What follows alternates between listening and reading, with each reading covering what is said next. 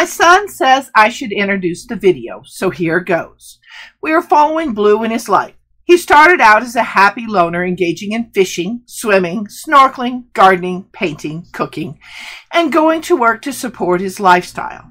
Unbeknownst to me, Blue has a mean streak, which he demonstrated by repeatedly running over a woman with a jet ski, a woman who had refused his advances, and by running over people or Sims with his bicycle.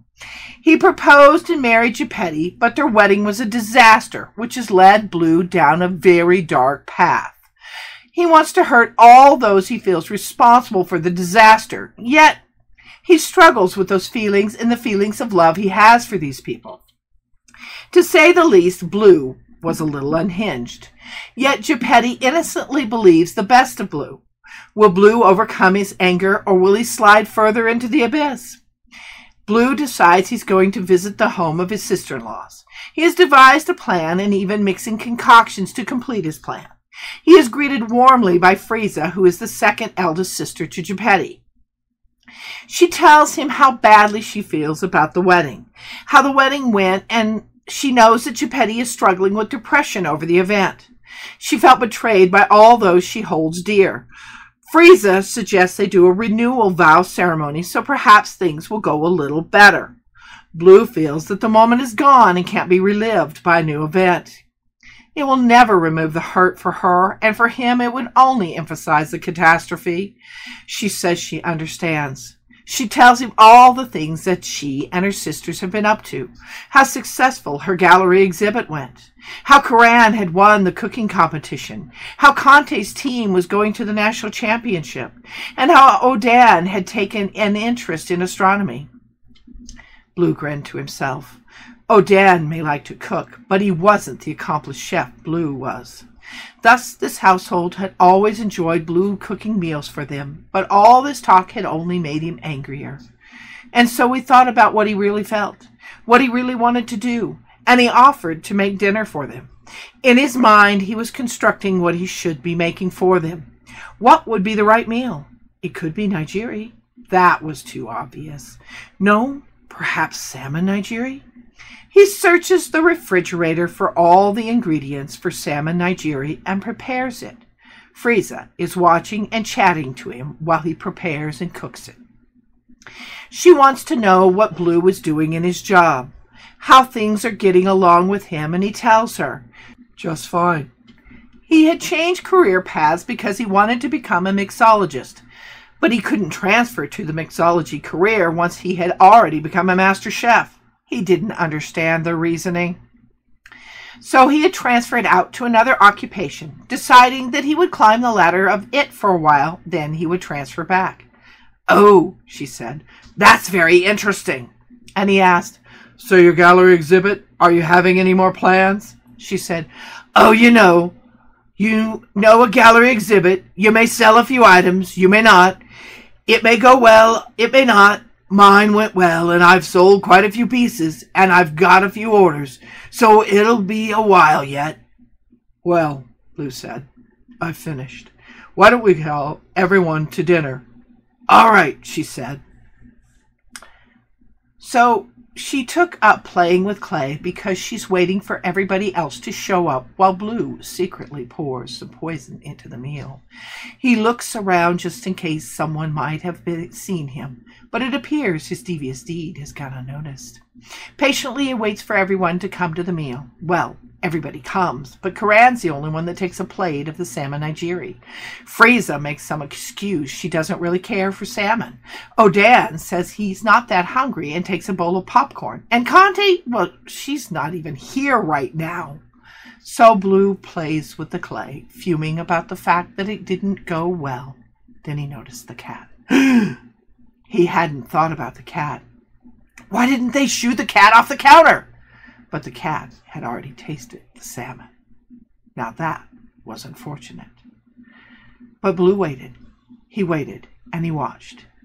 He didn't see Kiara showing any signs of illness or sickness, or even seeming like she was going to pass out. No, she seemed to be enjoying her meal quite fine. Had he mixed the concoctions that bad? Had he been so terrible in his mixture? Or had there been that deep feeling that he really didn't want to hurt them, and so subconsciously hadn't mixed the right proportions on purpose? She seemed to think it tastes all right. She didn't seem to think she had a problem with it.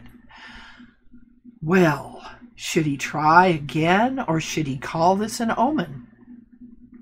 He wasn't sure. He was disappointed. He saw the church on the way home, so he stopped in, and he debated about how ominous it felt, how he felt in a way trapped. He felt like the walls were closing in on him. Is there a God? He walked to the front. He walked to the front to kneel, to pray, to seek for guidance, to confess his anger and all his hurt. Does God visit wedding chapels? Does he? He wondered. This is exactly what it was. Exclusively a wedding chapel. Or was it? They had just prepared for a wedding. It seemed like a wedding chapel. What did he know about wedding churches anyway? If there is a God. I'm not saying there is, Blue says. But if there is, well, what should I do? Should I go back to the books and read a little more and study a little better and see what I did wrong? Or should I just tell you all about my anger and my hurt? Should I just ask you to do something to them, to strike them with lightning? God, I mean, they ruined Geppetti's wedding, but it's Geppetty I'm worried about. She's so upset, and she's so hurt, and these are her family. Oh, what have I done? I tried to poison people I love, but they deserved it, didn't they? Didn't they deserve to be hurt like us? Didn't they? Well, maybe I should have just practiced my freeze way on them. Maybe that's what I should have done. I don't know. I don't know whether there's a God or not. I don't know. I don't know whether... I don't know what I really want. I just know I want all this anger, this frustration, and this hurt to go away. I want to feel better. I want to not be so angry. I want the people who hurt us to hurt just like we hurt. I want... Is there a God? Does he really exist? Is that just a fantasy? Is it? Just in case there is a God. Hear me! He screams at the heavens. He screams. And then he sits down on the pew and he thinks, this is a lovely place. I think I'd like to paint here. Then he goes home and writes in his journal. He writes about his failed attempt. He writes about his conversations with Geppetti's family.